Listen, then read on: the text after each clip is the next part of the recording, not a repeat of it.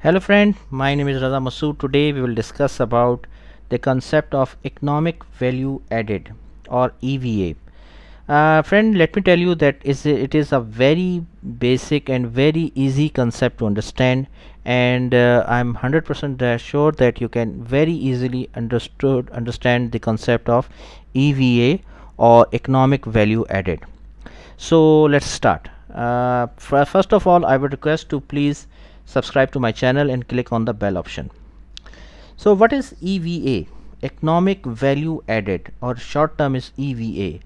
Basically friend, EVA or economic value added, it is basically a project selection method. It is basically used, this concept is basically concerned with whether the project returns the company more value than the initiative cost. What does that mean? Basically friend, it is a methodology used for project selection, and this is basically some sort of indicator that shows you how, if for example, if you have invested $10,000 and you are getting value $11,000, that means you are good, you are getting some value. Similarly, if you have invested $10,000 and you are getting $9,000, so that means you are getting less value as compared to the funds you have invested. So that means you are getting less value. So guys, this is basically the concept of economic value added or EVA. This concept is basically concerned with whether the project returns the company more value than the initiative cost. Initiative cost means the investment you have done, you have invested for the project. This is the main concept of economic value added. Friend, let's try to understand more about EVA. Basically, EVA, it is used to measure the value a company generates from the funds invested into it. If company's EVA is negative, it means the company is not generating value from the funds invested into the business. And if EVA is positive, it shows the company is producing value from the funds invested in it. Just remember that friend, negative means bad. Negative means a company is not getting proper value or more value as compared to the investment funds they have invested.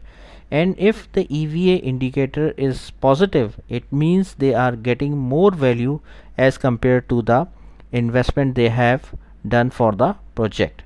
So remember one thing, if EVA is negative, that means it's bad, like you are getting less value as compared to your investment. If EVA is positive, that means it's good and company is getting more value as compared to their investment. Friend, remember, let's try to understand the benefits and drawbacks of EVA. EVA is basically an indicator, and the calculation shows how and where a company created wealth.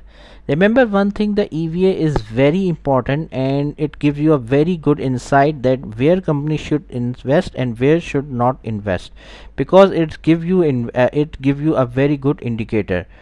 Remember one thing, that EVA calculation relies heavily on the amount of invested capital and is best used for asset rich companies that are stable or mature.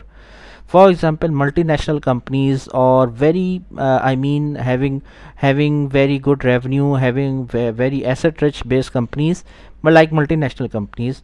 So the EVA is a very good indicator to use in these types of companies to see where they should invest or where should not invest. But remember one thing, that companies with intangible assets, like for example software houses which are such as technology businesses, so they are not good candidates for EVA calculation. Remember one thing, why it is not good. Remember, try to understand the concept of EVA. EVA is basically based on the financial factors. It like for example, it based on the calculation in the Excel. For example, see that for example you have invested $10,000, so in terms of financial factors, how much you are getting from, how much value you are getting from the investment. But intangible assets, they are not basically based on the financial factors, so this type of calculation cannot be done in the EVA for intangible assets.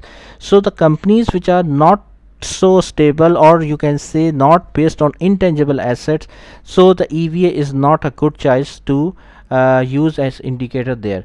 The companies like multinational companies which are very good or asset rich companies, they can use the concept or the indicator of EVA, because it is totally based on financial calculation and it is a good indicator, so where to invest and where should not invest. So EVA is good for companies which are asset rich companies like multinational companies, or so it is a good indicator to use in that companies. And companies which are having intangible assets, for example software houses and other technology business, they are not good candidates to use EVA as a indicator, because they consist on they based on the assets which are intangible. So that's why EVA is not a good choice to use in these types of companies. Friend, for PMP exam, economic value added should rarely appear in questions or answer choices.